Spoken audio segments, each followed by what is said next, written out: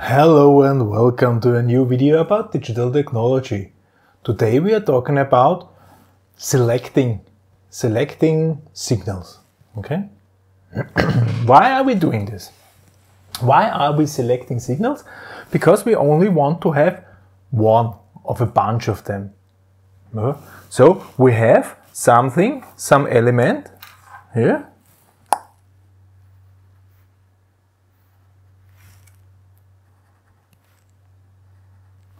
It has one output, only one,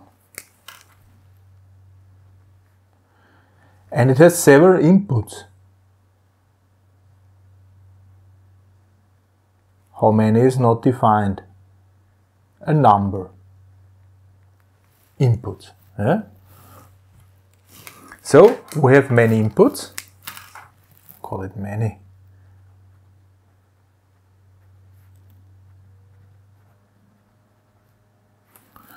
One output. And now with this element, with this multiplexer, I can select which input I want to have. For instance, this one. Chuck. I select the first input.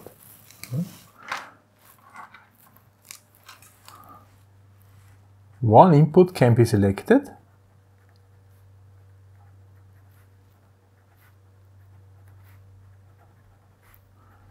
To appear at the output. One input. This is called a multiplexer. So this is a multiplexer.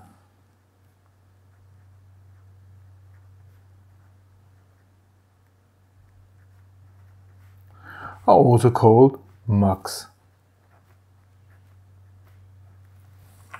What is this good for? Yeah. Somewhere at another point I have a different element. So here.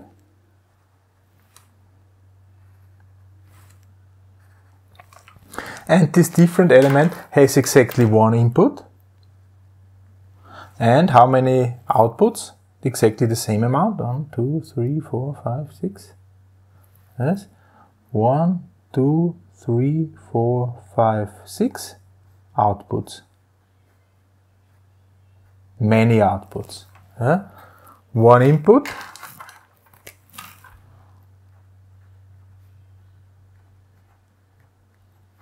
And here we have many outputs.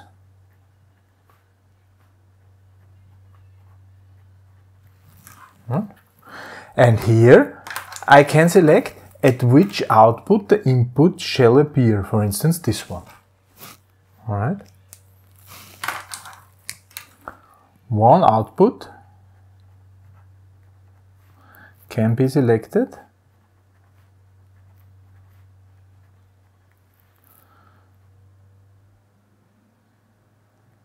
to show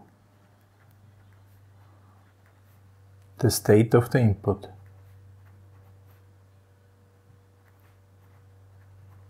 Alright? And this thing here is called demultiplexer.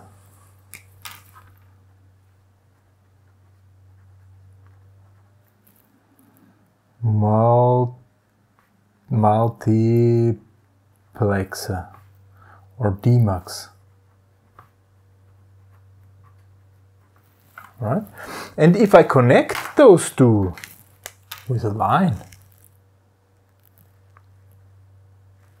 and always switch them at the same point in time, I can transfer over one line a bunch of signals.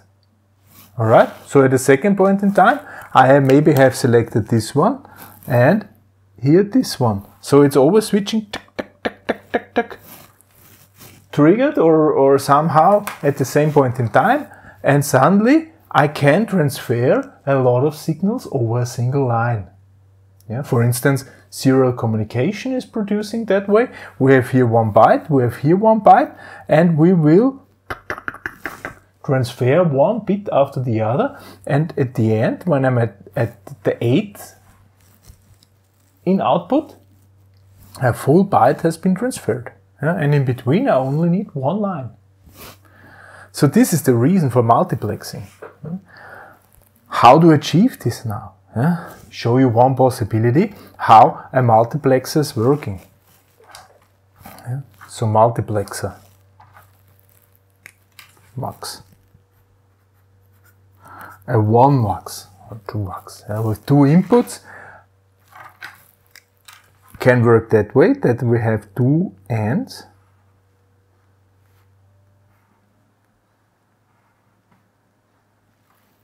and we have an OR.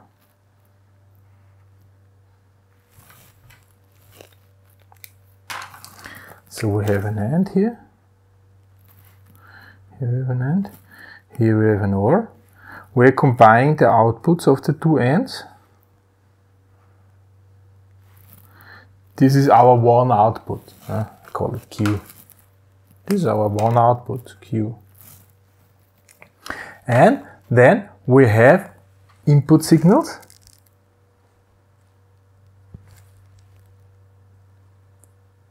Two of them. So here we have I0 and I1. And we have a selection line. We have a selection line. However, here I only let things pass if the selection line is 0, and here let things pass if the selection line is 1. Here, zack, this is the selection.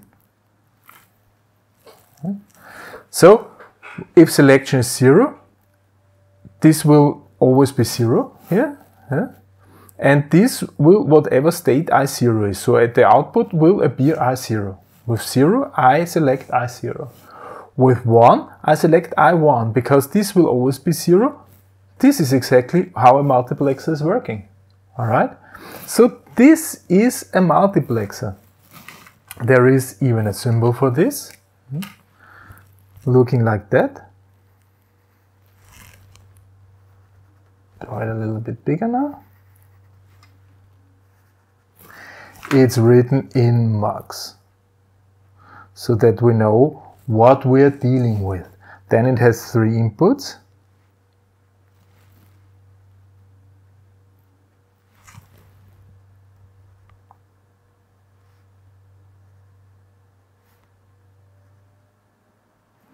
And 1 output. The output, of course, is named Q.